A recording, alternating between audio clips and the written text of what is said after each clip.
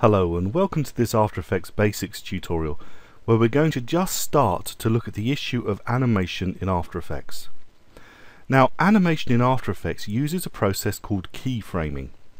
And keyframing goes back to the days of the cell animations, Walt Disney and the like, whereby you had two different types of animators. You had your senior animator, who was paid all the money, who was called your keyframe animator. And then you had your tweeners, or your lower paid animators, who had to make the in-between frames. Now what do I mean by that? When, say, Goofy had to pitch a baseball, what you needed to do was get somebody to draw the important poses. So the first pose might be with his eyes out glaring at the person he's going to pitch the baseball at.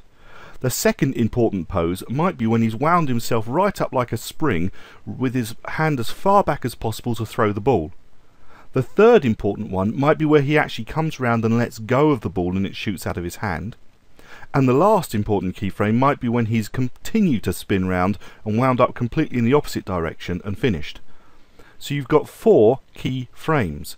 But of course, if you were to watch those one after the other, you wouldn't have any sense of movement. You just have 4 keyframes that play very quickly and rather boring. So what needed to happen is that those keyframes, those starting points, those important points, needed to have additional frames placed after them, which were interpolations or transitions between the first keyframe and the second keyframe. So the first keyframe might happen at 0 on your timeline, but the winding up process for Goofy might take a whole second, so the second keyframe would be at 1 second, and film was probably done at 24 frames a second at that stage. So your keyframe animator has done 2 frames out of 24, so therefore there's 22 frames that need to be filled in the middle. Now, generally speaking, the way they used to do it is, if it wasn't fast movement, it would be 1 picture for every 2 frames, so there would be a total of 12 frames per second. However, if it was fast action, that could be 1 picture per frame, so 24 pictures per second of animation. So the in-between, or the tweener artist, would take the keyframes and do the transitions between the two so that it looks smooth and it followed properly. So you had your keyframers and your tweeners. Now, After Effects is going to assume that we are the keyframe artists, that we know the beginning point and the end point and the important parts of our animation. And then After Effects is going to become the tween artist. It's going to work out the in-between frames, exactly where they should be, so that you get smooth translation from your first keyframe to your second keyframe. So After Effects is going to give us the ability to create keyframes, and then it is going to take care of all the grunt work, all the hard work of mathematical work of working out exactly where those in-between frames should be so that the whole thing looks smooth. So how do we create keyframes? Very briefly, I'm going to open up a solid that I've created. This is just a blue solid, and if you remember in the last tutorial, if you twirl down the layer and twirl down transforms, you've got your 5 fixed effects that come with every layer: anchor point, position, scale, rotation and opacity. And next to those we have these stopwatches, and these stopwatches are all to do with animation. When we click one of these stopwatches, we are telling After Effects that we want to animate the property that we have clicked the stopwatch next to. So for instance, if I click the stopwatch next to scale, I would be telling After Effects that I am going to animate a change in scale. Now, there is one very important issue about animation that people tend to forget or struggle to get hold of, and that is animation takes place over time. When you create your first keyframe at 0 on our timeline over here, we then need to change the property over time. So what we then do is we move the current time indicator, and then we would change the property. And that's how animation is created, because you have done a keyframe at the beginning and a keyframe, say, 1 second later on. So we would be telling After Effects that, say, scale should be 100% at 0 and then some other value at 1 second, and After Effects can do the tweening, work out the difference between the two. And that's how animation is going to take place. But it's very important that when you set a keyframe, that you then move the timeline, be it forward or backward in time, to another point and then change the value. So let's actually do one for scale on this one. So I click the stopwatch, and you will notice right here in the timeline, on the same line as the word scale, I have got a yellow or a gold diamond shape. That is my keyframe. So After Effects has now registered that at 0 seconds on my timeline, scale must be 100%. So it knows it's got a keyframe at this point. If I then go forward 1 second in time, and I want to make animation, I need to, as well as moving forward in time, change the value. And as soon as I change this value, you will see that another keyframe will appear here. So let's take this all the way down to say 30%, 26, 27%, and you'll see that I have got a keyframe here. So I've told it that I'm going to hit my home key to get to the beginning. At home, at the beginning, it must be 100%, and then at the next keyframe, it must be 30%. And I just want you to see over here, you've got a little Keyframe Navigator. So if I click this forward arrow, it's going to go to the next keyframe. If I go to the previous keyframe, I just click this one here. So it's a little navigator, and we'll use that more a bit later on. So we're saying at the first keyframe, its scale must be 100%. At the second keyframe, it must be at 27% on this particular example. After Effects is now going to work out exactly what needs to happen frame by frame. So I'm on a PAL system, so it's 25 frames per second. So over those 25 frames, it's going to work out how to do a smooth animation from full frame to 27%. Okay, so if I go back to the beginning and I hit my space bar, you'll see smooth animation. And there we go. Animation has taken place. Just simply done by me creating the keyframes and After Effects doing the hard work. And the hard work, incidentally, is called interpolation. It is interpolating between the first keyframe and the second one. And here is a definition from Wikipedia of interpolation. Interpolation is a method of constructing new data points within the range of a discrete set of known data points. Well, my known data points are my two keyframes, and so After Effects is constructing new data points that didn't exist before by this interpolation method. So that's exactly what's taking place here in this example. Now you're going to be able to see this better if I do an animation with position, and to do that I'm going to shut down my blue solid, and I'm going to open up my basketball, and I'm going to open up my transforms and take my current time indicator back to the beginning, because what I'm going to want to happen is this basketball, I want to be at this point in time, so at 0 seconds I want it to be on this side of the screen, but then when I get to 2 seconds I'm going to want this basketball to have shifted over to the other side of the screen. Now I have seen people occasionally do this.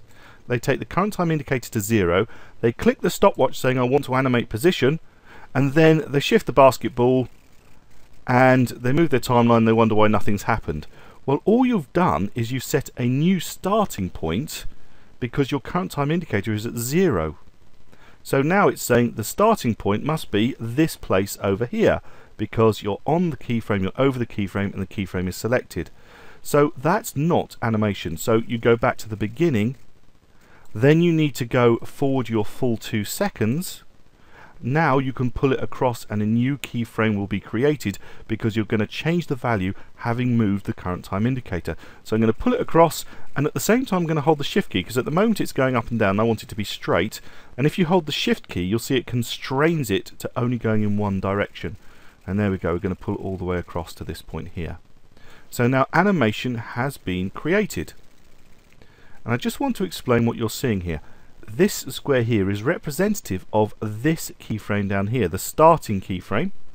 This square here is representative of the end keyframe, and all of these little dots are the interpolated, or the tweeners, the bit that After Effects has created, the in-between data points that they have constructed from the two known data points, to use the Wikipedia definition.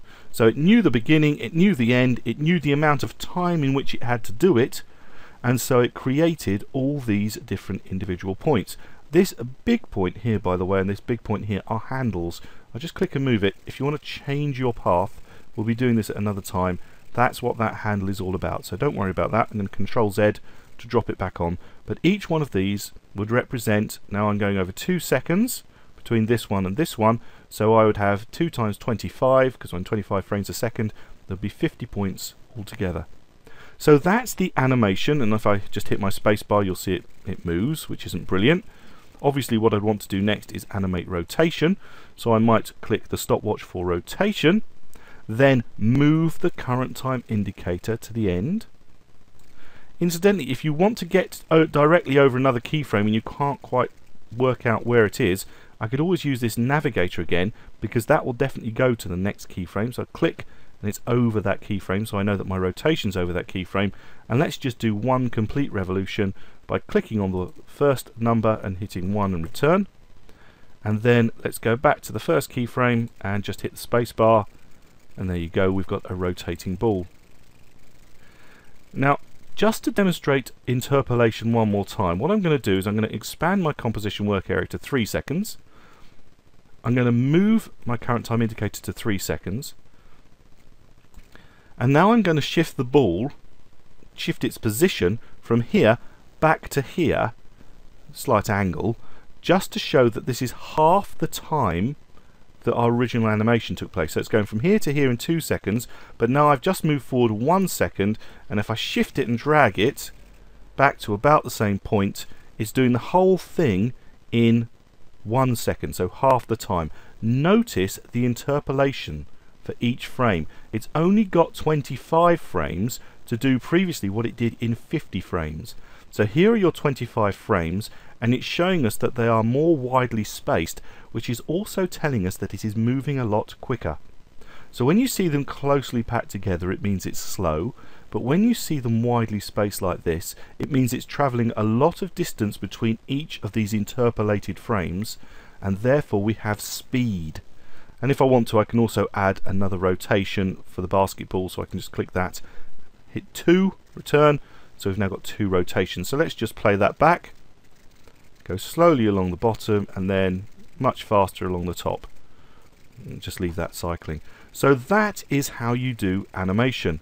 And that is how you can understand an animation path such as this. That these squares represent the keyframes, and the individual dots are the interpolated or tween frames that After Effects has worked out so that it gets a smooth animation from one point to another. Now lastly, let's just do one more example with our blue solid. So let's turn our blue solid on with the eyeball, open it up. At the moment we've got an animation of scale. I'm going to just turn that off and start again. Incidentally, you only click the stopwatch when you want to start animation. You don't click the stopwatch unless you want to get rid of your keyframes. So if I click the stopwatch now, they're all going to go. If they go and you think, oh my goodness, what have I done? Remember, you have the Control Z function, Command Z on a Mac, and you can bring them back again. But I actually want to get rid of them, because I'm going to take my scale down to, say, 30%. And I'm going to do an animation for 4 properties. So position, scale, rotation, and opacity. And then I'm going to go forward 1 second, and I'm going to change all of those. So I'm going to change its position, move it across and up. I'm going to change its scale, I'm going to make it smaller. I'm going to change its rotation, make it a slightly more interesting angle. And I'm going to reduce its opacity to, say, 50%. 49 will do. So it's not hard work for After Effects. After Effects can work it out. Again, you see your first keyframe and your last keyframe for position and your interpolated frames in the middle, and animation has taken place. And you can create spin-ons and spin-offs, and you can do this with any layer. And when you start adding effects to your layer, you will see stopwatches against most of the properties of all the effects that you apply, which means you can animate those as well, which is where the real power in After Effects start to kick in. So that is just a very, very basic introduction to what animation is. So you can see how After Effects can interpolate between the keyframes that you give it. In future tutorials we'll be looking at principles of animation, we'll be looking at different types of keyframes, how you can animate on a path, and all kinds of different bits and pieces. But this should get you going. I recommend you create a solid and start to have some fun. My name's Andrew Davis. I hope you found this tutorial useful. Thank you for watching.